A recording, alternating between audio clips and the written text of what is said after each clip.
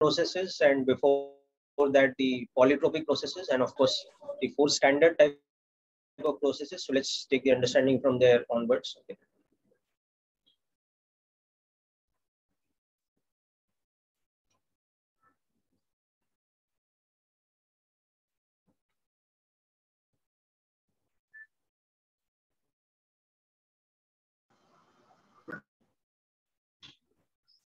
So first law and its applications.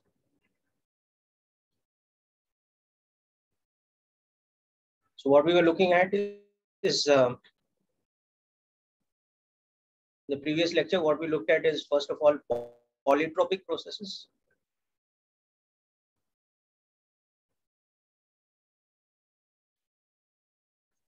So that is a family of curves or family of processes, you can say, where PV to the power alpha is constant, and alpha can be any real number. Example, it can be 1, it can be 0, it can be half, it can be minus half, it can be minus 2, etc. Okay, so for example, if alpha is equal to minus 2, it means PV to the power minus 2 is constant. It means that P is proportional to V square. So this would be a type of process where our PV graph would look like a parabolic, quadratic kind of curve.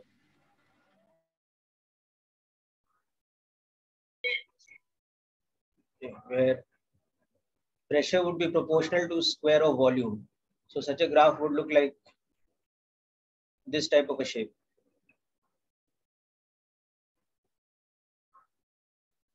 So in general, this area would represent the work done.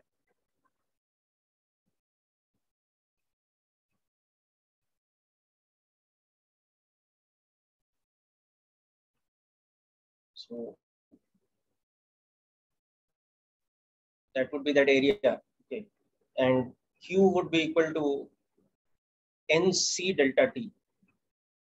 And delta U would be equal to NF by 2R delta T. But for a general polytropic process, the important formula that we had seen is that in such a process, the value of molar specific heat capacity becomes CV plus R upon 1 minus alpha. So it becomes F by 2R plus R upon 1 minus alpha. Okay. So Q becomes NC delta T accordingly. Okay. And also the value of work done, which is integration P dV, that becomes NR delta T upon 1 minus alpha. So these two are the important formulae. Okay. The value of C and the value of W. So in this particular case, you can see that if we have this situation, that means alpha is equal to minus 2. It means the molar specific heat capacity will be CV plus R upon 1 minus of minus 2. So it will become CV plus R by 3. Okay. And we will define Q like this. And the work done will also become NR delta T upon 1 minus alpha. So in this case, it will become NR delta T upon 3. So this is just one special example of a polytropic equation. So this derivation and the application of this is one of the things we had looked at in the last lecture, polytropic processes.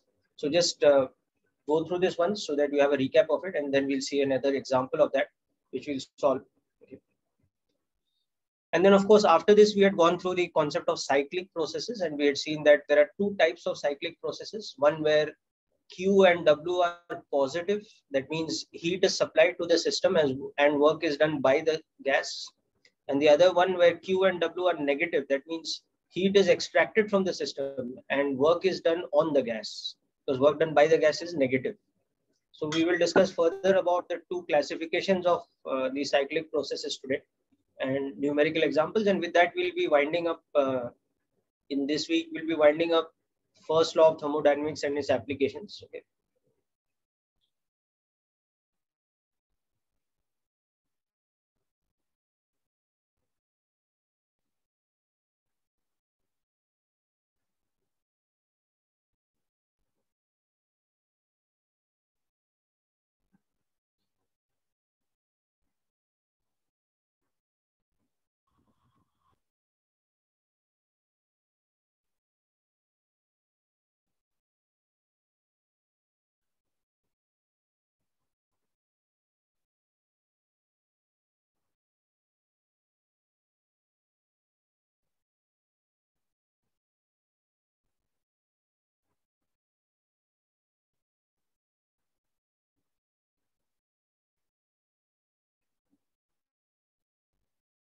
Okay, so let's look at another example of this. So now next example, we have a situation where a gas is expanded through a process such that its volume is directly proportional to square root of its temperature. If V is volume and T is temperature in kelvins. So it's a process where temperature volume is proportional to square root of temperature. Okay, from an initial state T1 equal to 1 atmosphere, V1 equal to 6 liters, and temperature equal to 150 Kelvin to a final temperature of 600 Kelvin. Okay. So first of all, find P2 and V2. Okay. Secondly, if the gas is monoatomic, okay, then find Q, W, and delta U for the process. Okay. So let's try out this question next. Just give you a bit of time to go through it and try and see if you can apply the concepts we've been discussing for it. Okay. Remember that it's a ideal monoatomic gas, so you can always use what are the fundamental equations that you can use. You can use the ideal gas equation. Okay. So that is PV equal to nRT, and you can use the application of first law, that is Q is equal to delta U plus W. So these are the two things that you will always rely on, apart from the given equation over here. And the given equation is that volume is proportional to square root of temperature, or you can say that temperature is proportional to square of volume. So this is another thing that we have to use. So these two standard equations, which are applicable for any type of gas, any type of ideal gas undergoing a thermodynamic process, along with the specific given equation in this question, that volume is proportional to square root of temperature. So you have to make use of this information. Okay. And of course, finally, you have to make use of this information also, that it is monoatomic. So degrees of freedom are 3, or CV is 3 by 2R. Okay. And all these things. So just give this question a try. We'll discuss in a few minutes. Okay.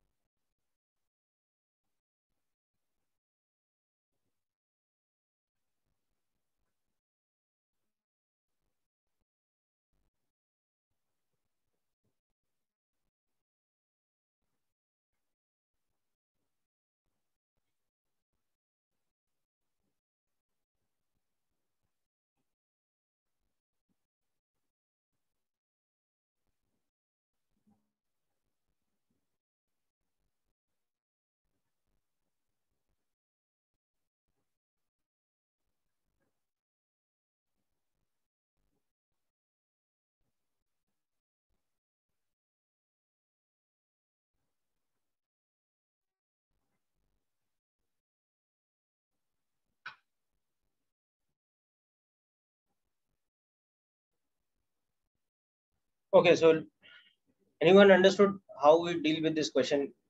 Is this a polytropic process? Can you tell me whether the question involves, whether the particular process involves a polytropic process?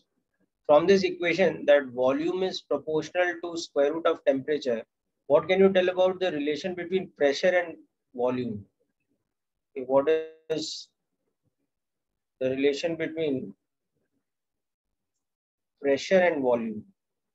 So for that, we'll use the relation that volume is equal to some constant into square root of temperature. So that means volume is equal to some constant into PV upon NR, using the fact that PV is equal to nRT. So that means volume is proportional to square root of pressure into volume, or square both the sides. V square is proportional to PV. So that means P is proportional to V, or PV to the power minus 1 is constant. So it is a polytropic process. It is PV to the power alpha is constant, where alpha is equal to minus 1. So if alpha is equal to minus 1, you can see that P is proportional to V. That means T by V is proportional to V, or T is proportional to V square, or V is proportional to root T. Okay, so that's what this means. So it's a polytropic process. So now you can make use of everything that we've learned about polytropic process in the last lecture and proceed accordingly. Right? So now just use the data given in the question to work out the different parts. So to convert it into a relation from volume and temperature into a relation of pressure and volume. And the moment you do that, you can see that it is a polytropic process. So you can directly use those equations.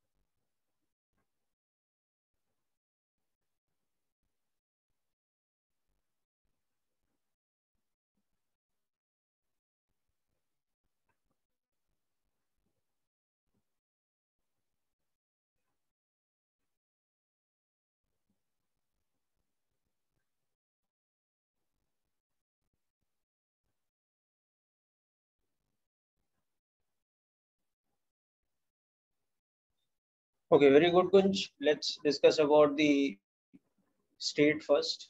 Okay.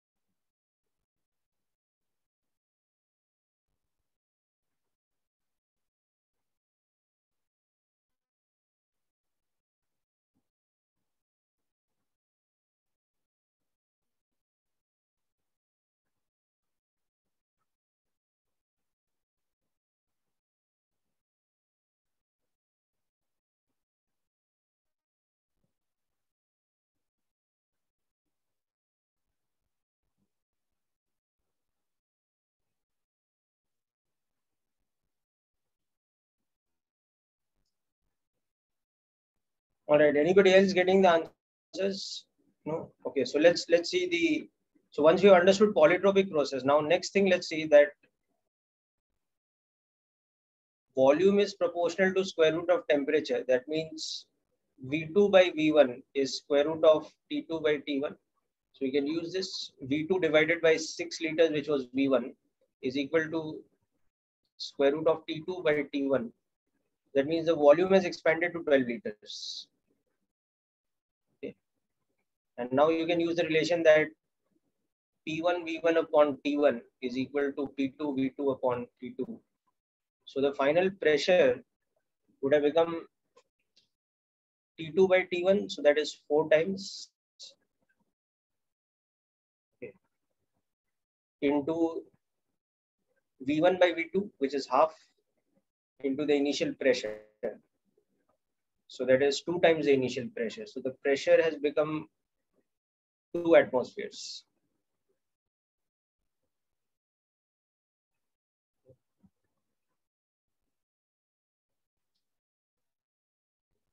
So correct, Kunj, you have got the correct answers.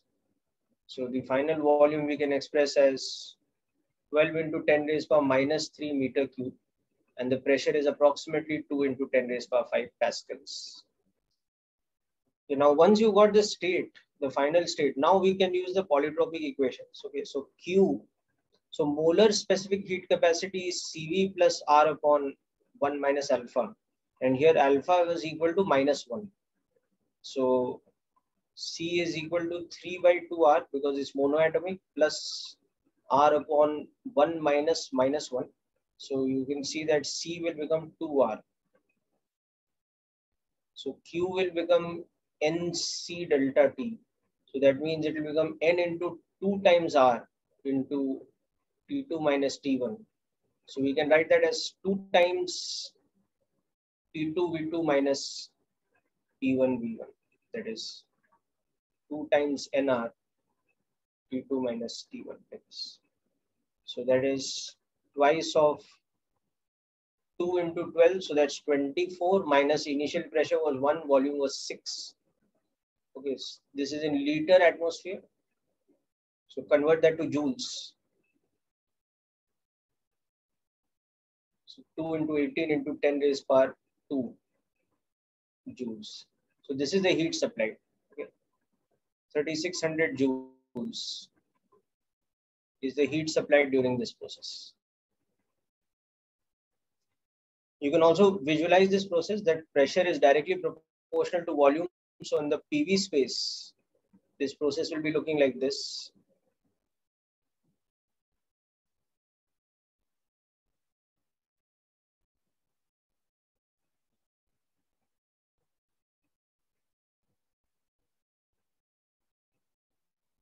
Going from a pressure of 1 atmosphere and a volume of 6 liters to a pressure of 2 atmospheres and a volume of 12 liters.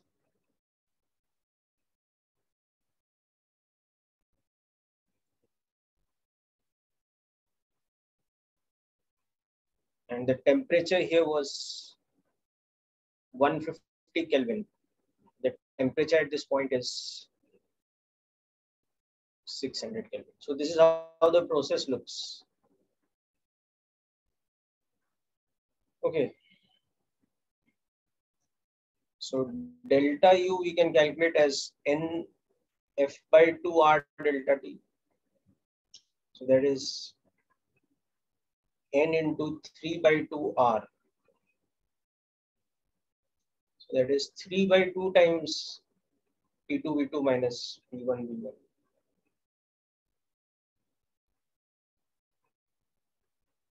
So that is going to be 2700 joules. And now you can just connect these two and you can calculate work done is Q minus delta U, or in this case that is the same thing as NR delta T upon 1 minus alpha, whichever way you choose to do it. So work done will become 900 joules. You can even calculate the work done from the area. You can see that this area, it is half of sum of parallel sides, so that is 1 plus 2 into the distance between them, which is 6 into 100. So that is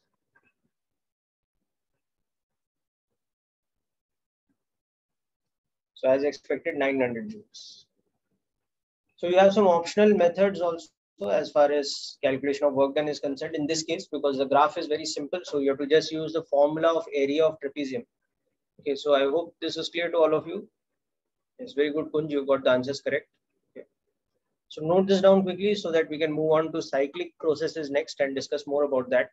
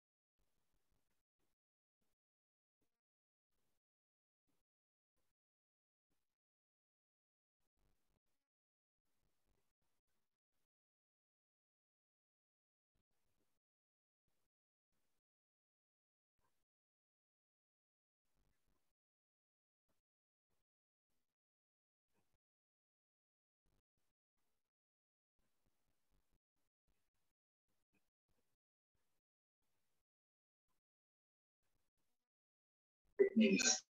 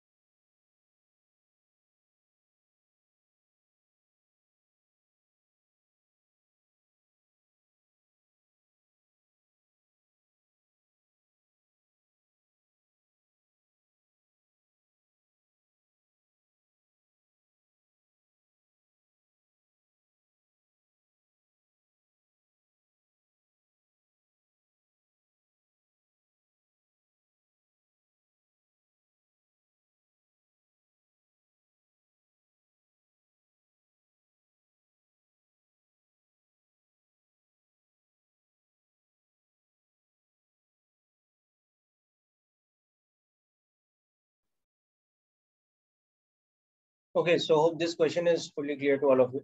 Now let's move on to cyclic processes, as I was telling you about earlier. Okay.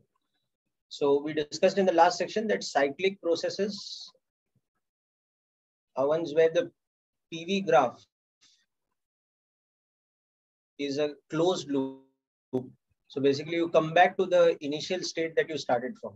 So there are two types of cyclic processes. One where the PV graph is a clockwise loop, and the second where the PV graph is an anti-clockwise loop. So accordingly, we can see whether the process involves heat being supplied to the gas and work being done by the gas, or the process involves the reverse of that. That is, heat is extracted from the gas and work is done on the gas. So if it is a clockwise process, okay, so you can see here that in this process, Q for the cycle will be equal to W for the cycle, which will be a positive quantity, whereas delta U will be obviously negative. So this is a state function. Whereas if we run the same type of cycle, but in reverse order, so we are going in an anti-clockwise PV loop. Whereas this is a clockwise PV loop. So that will in fact become this area.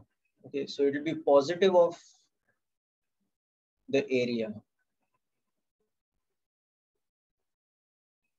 Whereas here, if we go from A to B and back to A, but through an anti-clockwise loop, we can see that Q for the cycle will be equal to W for the cycle, which will be equal to negative of, so it is negative of this area. Okay. And obviously delta U for the cycle is Z. So this type of a cycle involves heat supplied to the gas is positive and work done by the gas is positive. Okay, the net work done, the net heat supplied to the gas is positive. So it is called a heat engine cycle. And we'll discuss more about heat engines, including Carnot engine.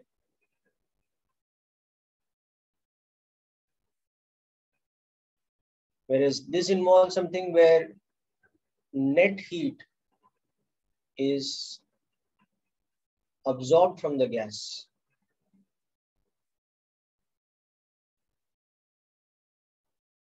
Okay. Because net heat supplied is negative. Okay. So that means heat is being absorbed from the gas and net and work is being done on the gas.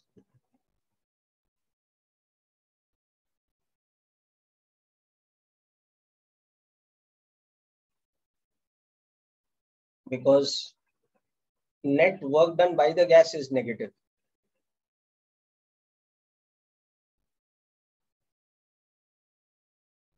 Okay. So this is what is called a reverse heat engine or a refrigeration cycle.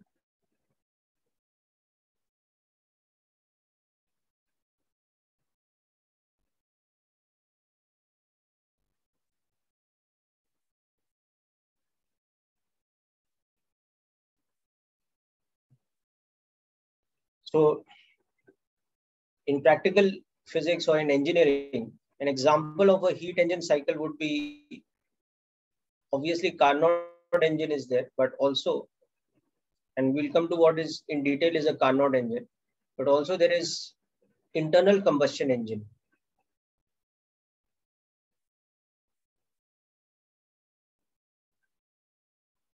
It converts heat into mechanical work. The heat produced by burning or combusting a fossil fuel, a petroleum-based fuel, is converted into mechanical work or kinetic energy of the transmission axle connected to the engine. Whereas any compressor is an example of something which is working on a reverse heat engine cycle. Compressor of a refrigerator or an air conditioning unit. These are examples of reverse heat engine or refrigeration cycles.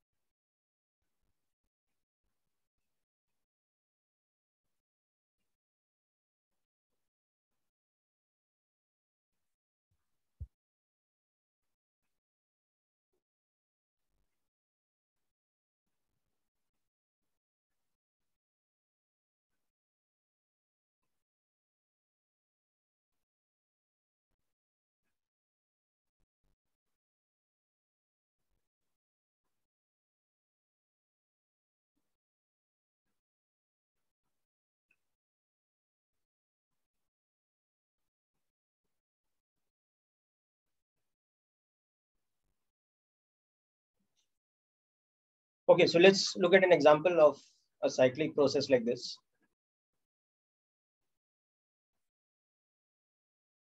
So now suppose we have a situation like this, a sample of oxygen gas initially at a state of pressure of 1 atmosphere, volume of 2 liters, okay, and a temperature of 200 kelvins is heated isochorically to temperature equal to 400 Kelvin, let's say, whatever pressure and volume be the case. Okay. Then it is isothermally expanded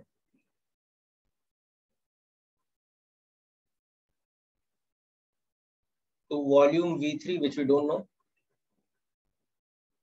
Okay. And finally, isobarically compressed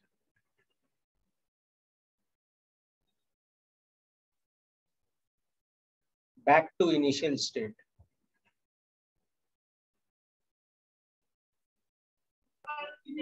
P1 equal to 1 atmosphere, V1 equal to 2 liters, and temperature equal to 200 Kelvin. So you can see the sum of the three processes should form a cyclic loop. Okay. So first of all, plot an approximate graph of the cyclic process formed by the three individual processes.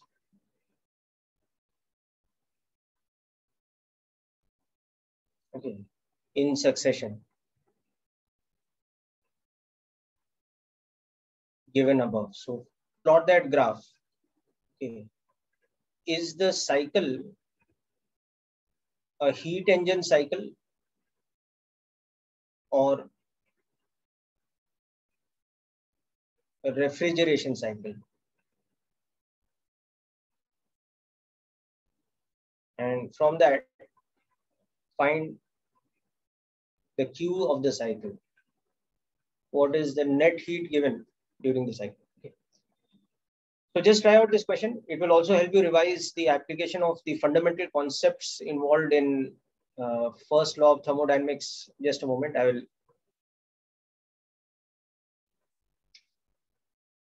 will get this shared screen once more.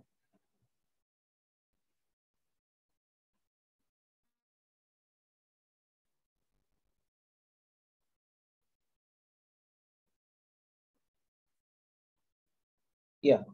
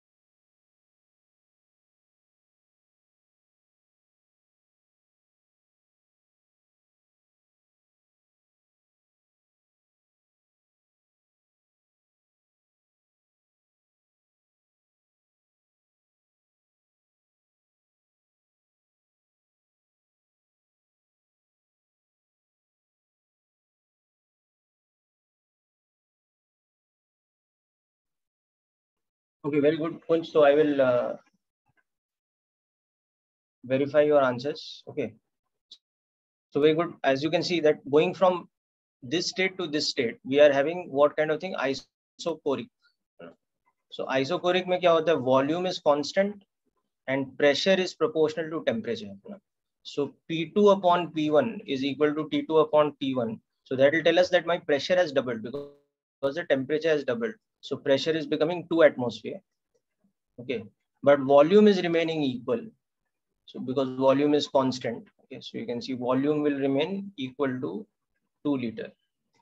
Okay, and my temperature has changed to 200 to 400 Kelvin. So now the next thing, as we are going from this state to this state, okay, it is isothermally expanded. So in the isothermal process, what will happen? Temperature is constant and pressure is inversely proportional to volume. Okay, so from that I know that in this state, my temperature will be equal to the temperature in the earlier state, which was 400 Kelvin.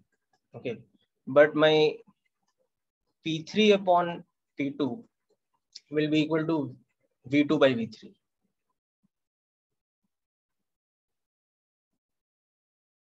Okay, or we can say that P3 V3 is equal to P2 V2. Okay, where we just seen that P2 was 2 atmospheres and V2 was 2 liters. So the product of these two should be this. Okay, and now the most interesting thing, the last part, we are isobarically compressing back from here to the original state now. So if this is isobaric, then pressure is constant and volume is proportional to temperature. So this now tells me that T1 must be equal to P3 because it's isobaric. So that tells me that my P3 in fact is equal to how much? It is equal to 1 atmosphere. Okay. And V1 by V3 should be equal to T1 by T3. So that will confirm the volume thing also, that okay, 2 liters upon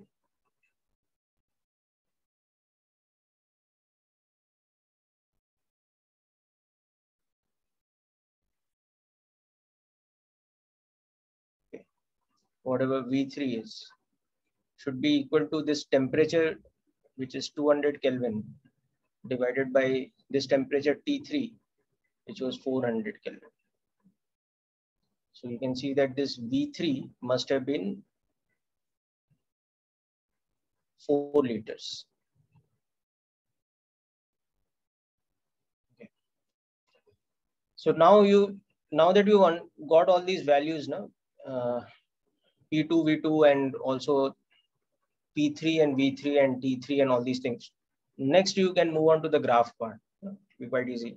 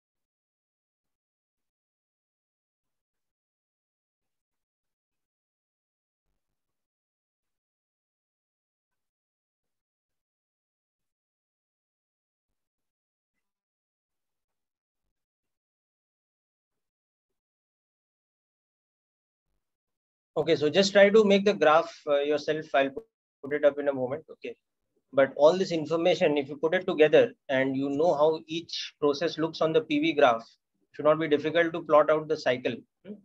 So just to give you a hint, remember that isochoric process looks like a vertical line, right? Straight vertical line. Isobaric process looks like a horizontal line, right? And isothermal process looks like a hyperbola. Isothermal PV graph looks like this. This is an isotherm where P is inversely proportional to V in this type of process. So now, along with the first and the last process, the in between process, the second one is the isotherm. So just try to plot out the cycle. Yes, very good, Kunj. It is your answer is correct about that part also. I'm just waiting for the others also to give me some answers, so I'm not telling them out yet. Okay.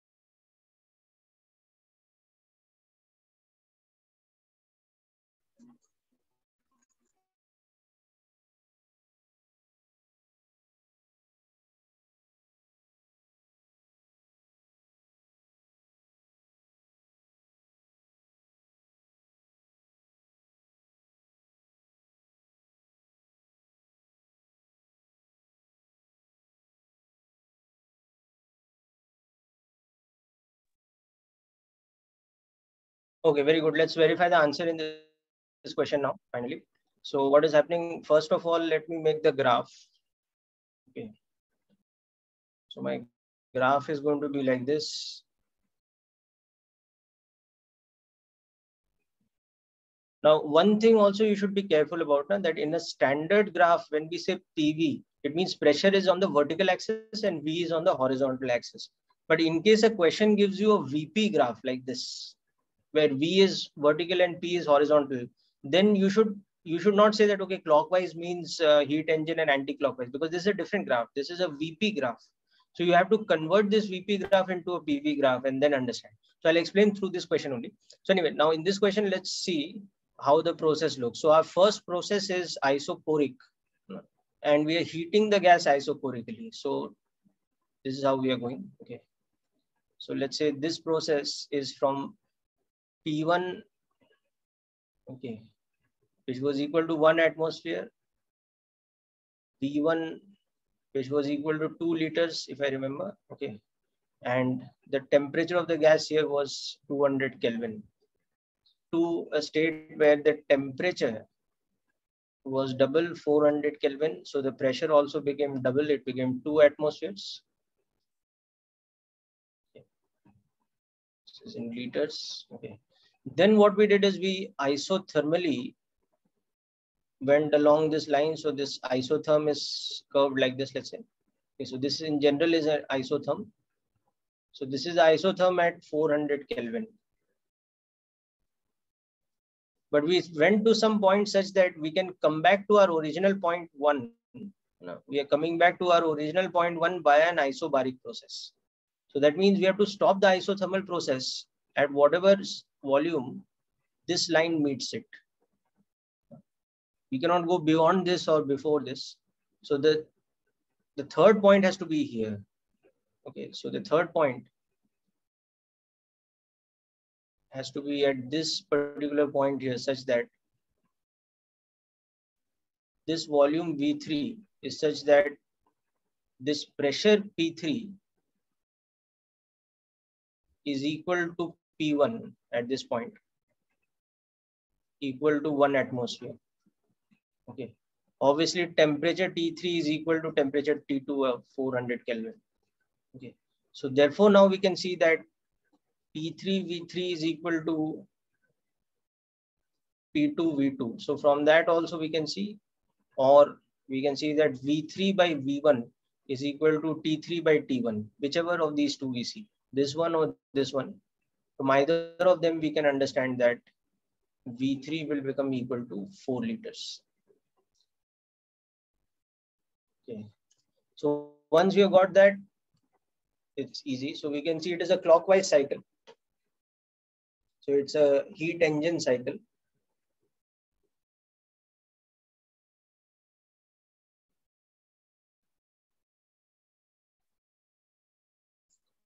So Q of the cycle is positive. Work done by the gas during the cycle is positive. So it is a it is a heat engine cycle.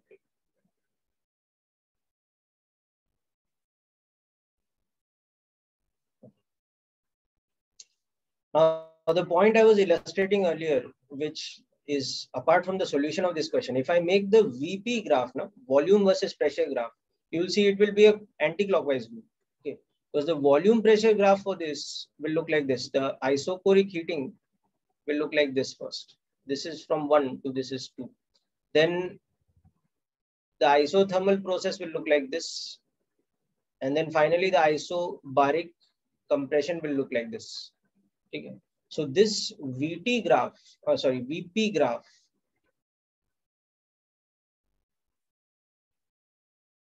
for the same process. Okay, but when you convert it to a PV graph, it looks like this. This is a PV graph. So the PV graph has a clockwise cycle. Okay, so you should not confuse the VP graph with the PV graph. Okay. Might look similar, but it's misleading when it comes to clockwise and anti-clockwise. So when you are judging whether the clockwise graph is there or anti-clockwise, and therefore it is heat engine or refrigeration cycle, You should always refer to the PV graph and not the BP graph. Okay. Anyway, now let's calculate Q for the cycle.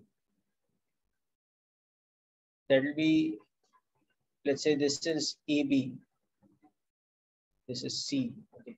So that will be QAB plus QBC plus QCA. Similarly, W for the cycle, which is also equal to Q for the cycle, will be WAB plus WBC plus WCA. Okay. So we have either of the two options. We can use this to calculate Q of the cycle, or we can use the left hand side, which is the QAB plus QBC. Whichever you feel is more convenient and which will give the answer faster with less calculation, you should go for that option. Okay. Here we will calculate by both the methods and show that they're equal. But at the exam level, you should have that presence of mind that, okay, one of the two is easier to calculate than the other. So go for that one and not the second one. Okay. So try this out next.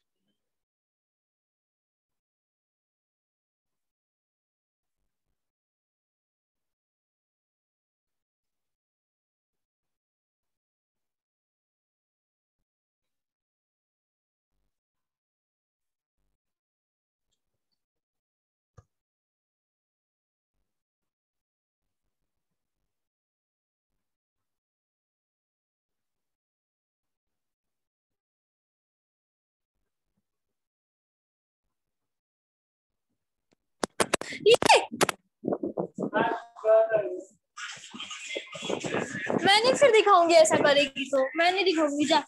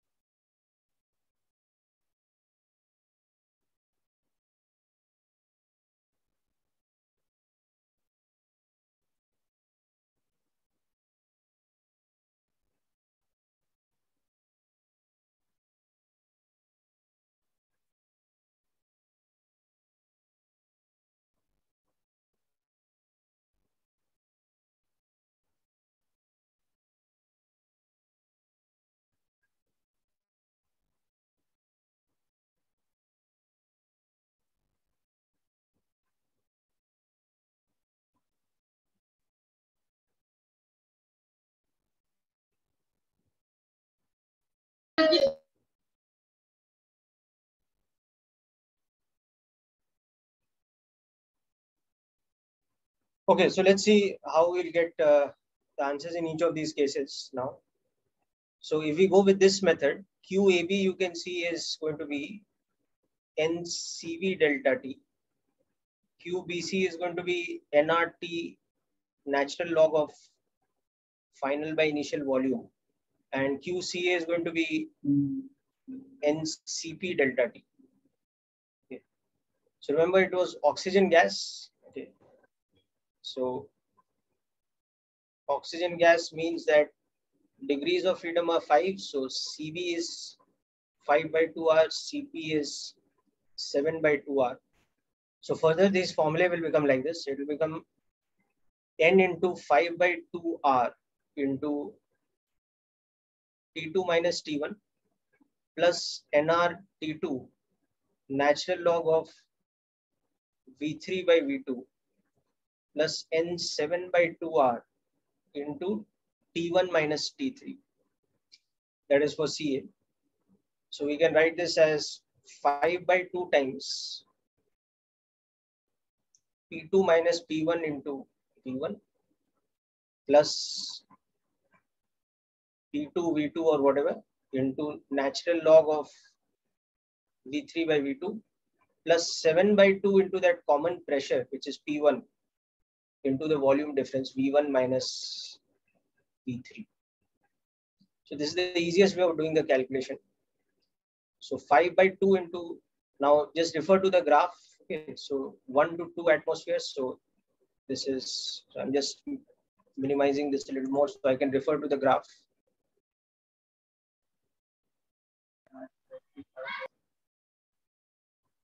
Okay, so this P2 minus P1 term will become 1 atmospheres into the volume is 2 liters. Okay, so this is in liter atmosphere all this. Okay, plus P2 V2 is 2 into 2, that is 4 liter atmosphere into natural log of 4/2, so that is going to be 2 plus 7/2 into this common pressure which is 1, okay, into this volume difference which is minus 2. So this all is in liter atmosphere. Okay. So let's see how much this is coming. Plus 5 plus 4 ln 2 minus 7. So that is 4 times natural log of 2 minus 7. Now natural log of 2 we can take as 0.693. So very nearly equal to 0.7. So this becomes approximately, sorry, this is 2. Okay, so this becomes 4 into 0.7, so 2.8 minus 2, so 0.8 liter atmosphere, or this Q of the cycle very nearly becomes 800, sorry, 80 joules, but more importantly, positive of 80 joules. Now, same way, you should be able to show this from here also. You should be able to show this from this calculation also. Should come out to be the same. The individual values of WAB, WBC, and WCA will be different, but their algebraic sum, which is the net work done by the cycle, that should come out to be the same.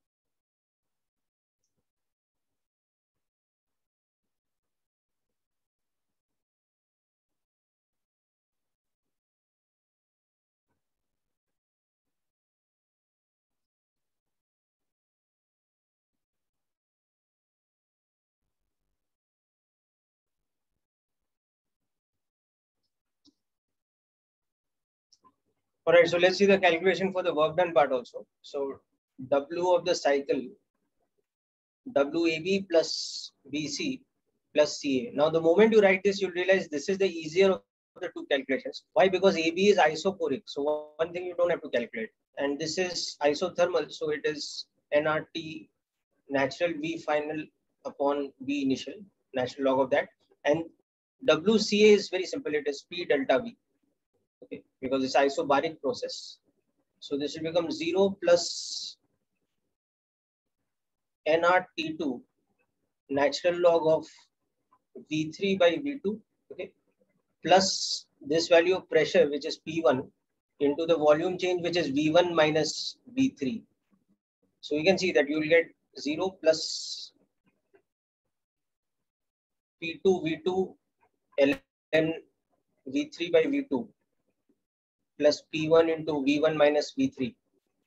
So that's 0 plus 4 ln 2, okay, plus this pressure, which was 1 atmosphere, into the volume difference, which is 2 liters, minus 2 liters rather. Okay. So you can see you're getting that thing 4 ln2 minus 2 in liter atmospheres, which is the same thing as plus 80 joules. Okay. So from that you can see that work done for the cycle is indeed equal to Q for the cycle. It just verifies this over here also, which is in this case plus 80 joules. Okay, but obviously you don't have to do both the calculations. You just need to do one of the two and you know the other will be equal because it's a cyclic process after all. And here I've just demonstrated to you that out of the two options, the work done option would have been easier for us to calculate. Less number of things to do in that. So that is also important.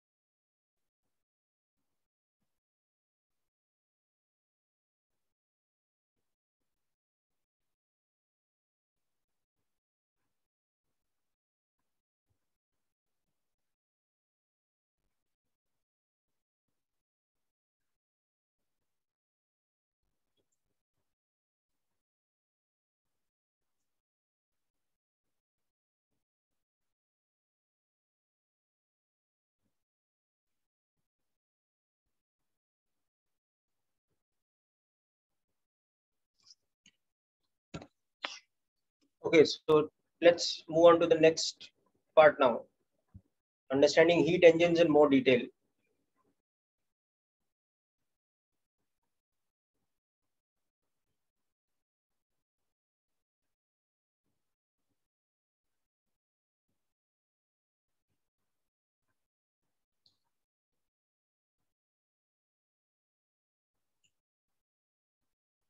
So if we look at the general schematic of a heat engine, the process always involves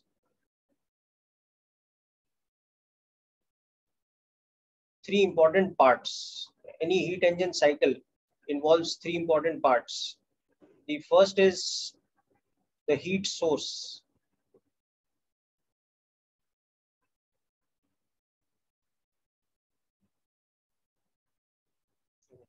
Like for example, in the case of an internal combustion engine, this part of the cycle is taken care of by the burning of the fuel or the combustion of the fuel.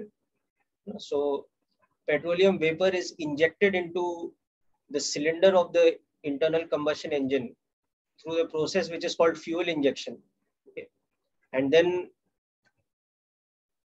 there is the process of sparking it using the spark plugs, which, as you know, forms an important part of the engine mechanism. So that acts as so that creates the combustion. So that part of the heat engine acts like the heat source. Okay. Then another part of the heat engine is the heat sink. Okay. And in between the two, what is running is the cyclic process. So this is the heat engine cycle which is running, such that every time one cycle or one loop is completed, a certain amount of heat is absorbed by the cycle from the heat source, whereas a certain amount of heat is dissipated into the heat sink, and that we denote with Q2. And in the process, the net work done by the cycle is W. So Q1 is the heat absorbed in one cycle. Okay. Because the cyclic process keeps running back to back. It's not just one cycle. So a heat engine is a device used to generate mechanical work, okay, from the heat supplied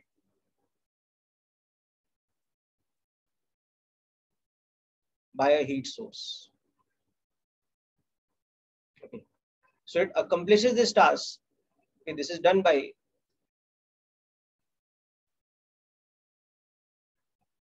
a cyclic process.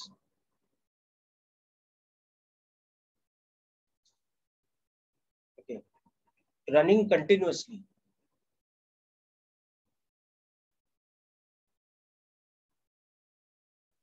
Okay. So Q1 is the amount of heat absorbed per cycle. W is the net work done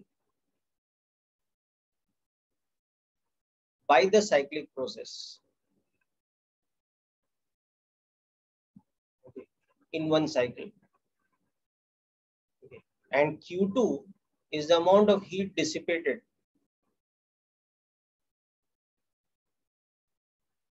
or heat lost in one cycle. Okay.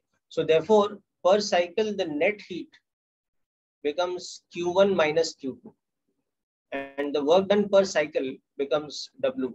So we have W is equal to Q1 minus Q2.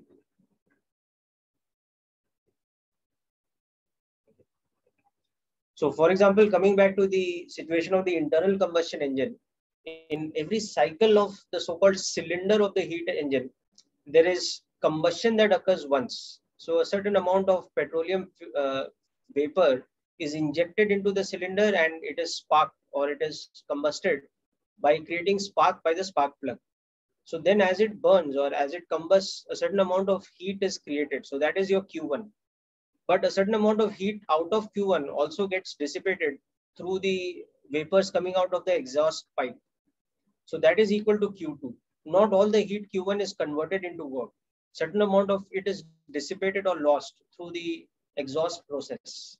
So the net amount of work done in the absence of any other non-conservative forces like friction and all that, in a highly ideal engine where there's nothing else dissipating energy, the net amount of work done will be Q1 minus Q2.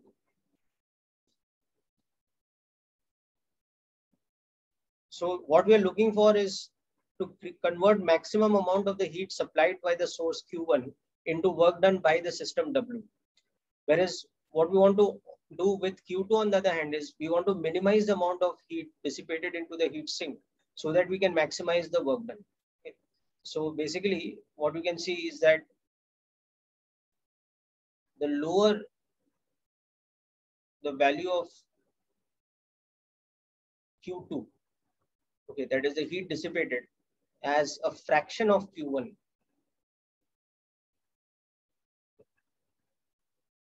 the more efficient is the process. Because what is the process? The process is conversion of heat from the source, okay, into work, into mechanical work by the cyclic process.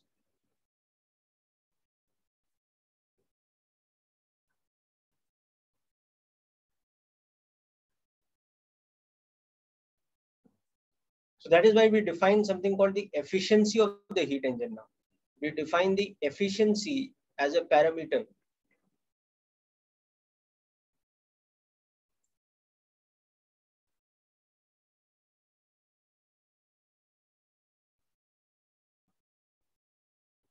We use the symbol eta for it. It is W by Q1. Or it also becomes Q1 minus Q2 by Q1. Or 1 minus Q2 by Q1. So that's why we said the smaller the value of Q2 as a fraction of Q1, the more efficient the process is of converting heat from the heat source into useful mechanical work W. So this is the definition of efficiency of a heat engine. You can also convert it into a percentage efficiency by multiplying it by 100.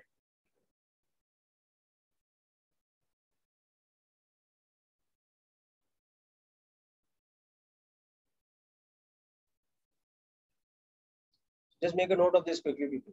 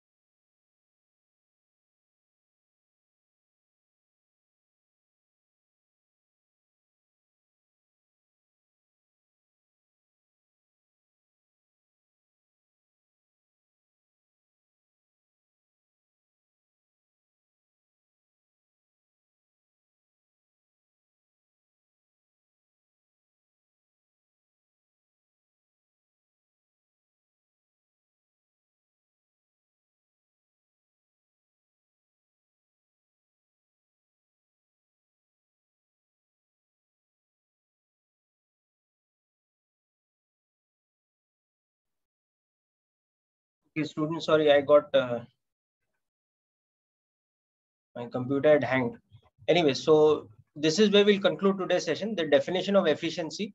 Okay, and we'll take it forward from here in the next lecture we have this week. So we will discuss about Carnot engine and efficiency of various types of engines, including Carnot cycles, in the next lecture. And that with that, we will complete this portion of heat and thermodynamics. Okay, people. So wish you all the best. That's it for today's session. Okay. And please take care and be safe right now, because it's really a very bad situation in terms of COVID pandemic, right? So you have to take extra care. Please observe all the social distancing norms. Try to minimize going out. Okay, health is more important than anything else at this stage. Another 2-3 months, then things will get back to normal. Okay. So anyway, that's it for today's session. Wish you all the best, people.